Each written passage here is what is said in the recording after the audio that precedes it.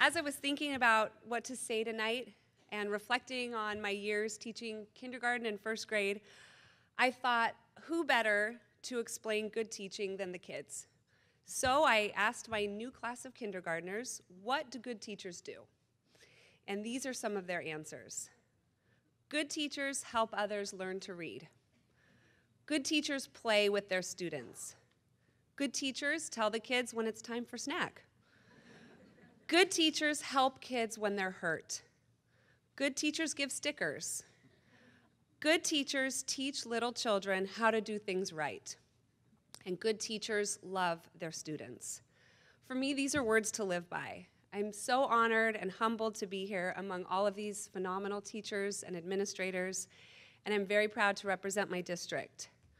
I spend every day in my classroom trying to live up to those expectations my students have for me.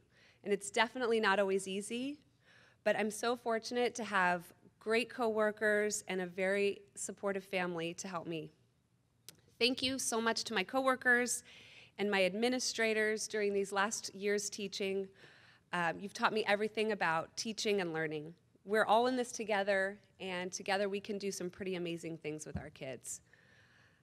Thank you to my family, my parents, my children, and especially my husband, Ross. My family listens to my endless stories about school. They help me set up my classroom every August, and they even cut out lamination for me.